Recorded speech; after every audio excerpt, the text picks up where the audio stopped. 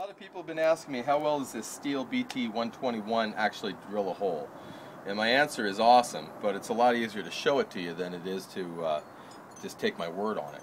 So let's just quickly go over how you start one of these. On this particular piece of equipment, you push in the auto or the safety function, pull the trigger, and pull this to start function, and it locks the trigger in place. And then with most two-strokes, and this runs on 50-to-1, you prime it 5 times. It's quite warm out, but I'll put it on choke just in case. And this is the auto kick function. What the deal is on this is it's a clutch that prevents this from torquing and wrenching your wrists. I've used it a lot. I'm impressed.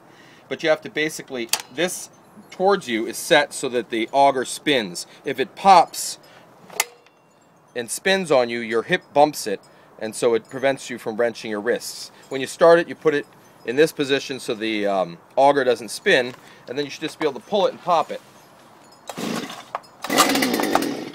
And then immediately turn your clutch or turn your choke back off again, and pop the trigger real fast so that it sits in idle. I'm drilling a couple fence post holes 4x4. So I'm using a smaller auger bit on it. Get yourself well positioned and then engage your clutch. Take a look here, Joe. Push it this way and you'll hear a pop. Now it's engaged, and when it wrenches, it pops like this. I'll show you one more time again. If it wrenches and bumps your hip, it does this. Nice design. So let's go ahead and drill the hole.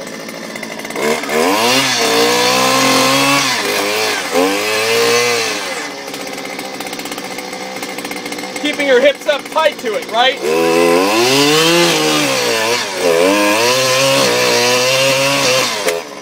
And I just popped it because I hit the concrete. So you can see now that it's in neutral, or pardon me, it's the clutch is stopped. I put it here again, and I get my spin. I'll check that hole one more time, make sure I've hit the rock on the bottom. Yep. See how easy that stops? So for all those naysayers that say you can't use a one-man post auger and drill a hole, this machine does it. It is not 20-year-old technology, it's new technology. I love this baby, you will too. So one more quick hole. So you're going to start it again, pull it to start, but you don't have to hold this down and lock it on start, you just pull it to idle. It should pop over because it's a two-stroke. Yep. And we'll get one more quick hole here.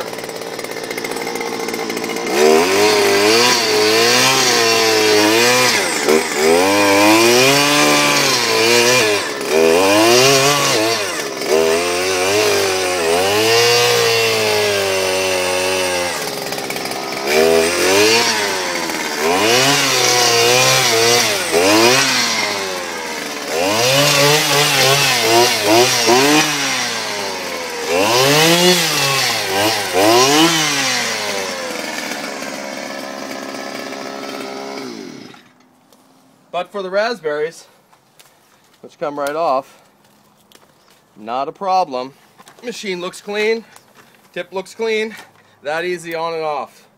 And these two-strokes are highly efficient for what they do in the fuel. So you'll be happy on that as well. But make sure you use your ready mix. We always use Stihls now because anything with ethanol in it just plugs the heck out of small carburetor engines. It may be good for the environment. A lot of argument about whether corn ethanol is a good idea or not. But it doesn't matter, it's in most gasoline now. So go find yourself ethanol free, or buy yourself I think they're about a 16 or 20 ounce can. You remember, Joe? I think they're 16 ounce cans. 16 ounce cans of fuel. And that's pre-mixed with stabilizer as well, so if you leave the machine around for a while, your carburetor won't plug up on you. Take it easy. Thanks.